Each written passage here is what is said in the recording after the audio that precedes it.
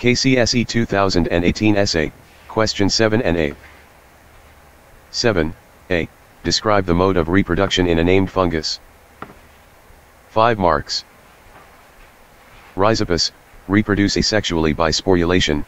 Spores develop from a single cell forming sporangium, which bursts on maturity releasing spores, which are dispersed by air currents to form new generation if it lands on a suitable medium. Yeast, reproduce asexually by budding. Parent cell forms a bud. This is followed by division of the nucleus into two. One of the nuclei moves into the bud, which grows and develops into a new cell. 7. B. Describe the role of hormones in the human menstrual cycle. 15 marks.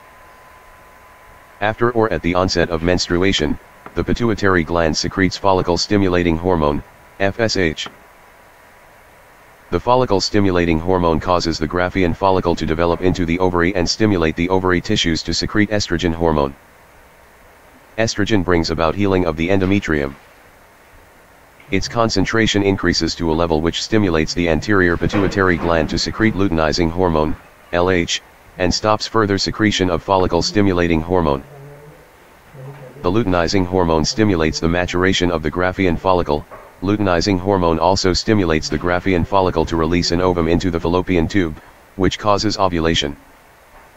Luteinizing hormone also stimulates the remains of the Graafian follicle to form a corpus luteum in the ovary. The corpus luteum is stimulated by the luteinizing hormone to produce progesterone.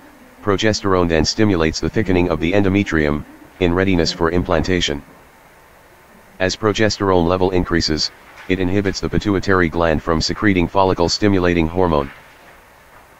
Further, increase in progesterone level inhibits the pituitary gland from secreting luteinizing hormone. This causes the corpus luteum to degenerate. This reduces the amount of progesterone. The sudden drop in secretion of progesterone causes menstruation to occur, and the cycle is repeated. 8. Describe what happens to a meal rich in proteins along the alimentary canal from ingestion to egestion. 20 marks. The meal is ingested through the mouth. In the mouth, it is chewed to break it into smaller particles. It is then mixed with saliva from salivary gland. The food is then rolled by the tongue into boluses, and pushed down into the esophagus. The boluses move by peristalsis into the stomach. Constant contractions and relaxations of the stomach walls mix the food, giving rise to chyme. The presence of food in the stomach further stimulates production of gastric juice, which contains pepsinogen and renin. Pepsinogen is activated to pepsin by hydrochloric acid, contained in the gastric juice. Pepsin breaks down proteins to peptides. Renin converts the protein, caseinogen in milk to casein.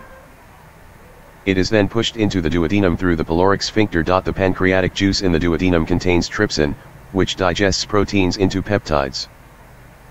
In the ileum, intestinal juice is secreted. It contains peptidase enzymes, which breaks down polypeptides into amino acids. It also contains polypeptidase enzyme which breaks down peptides to amino acids, completing the process of digestion of the proteins. The amino acids are absorbed into the bloodstream through the epithelia of the villi, and the capillary walls into the bloodstream by active transport. The undigested proteins pass through to the colon where water is absorbed, leaving a semi-solid waste material being passed on to the rectum, then out through the anus. Thank you for learning in our channel. Subscribe and share.